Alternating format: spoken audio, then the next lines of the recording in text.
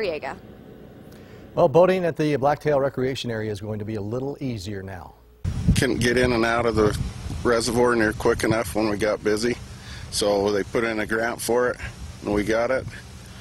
The new boat ramp and parking area is now open. Both of these will help accommodate more people. The Parks and Rec operator says sometimes Blacktail gets so crowded and busy that people sometimes get turned away, and this has often led to a lot of frustration for visitors. Getting fist fights, getting a lot of contention trying to get in and out. People always thought they were more important than the next person. Parks and Rec also wants to remind you the Blacktail Recreation Area closes at 10.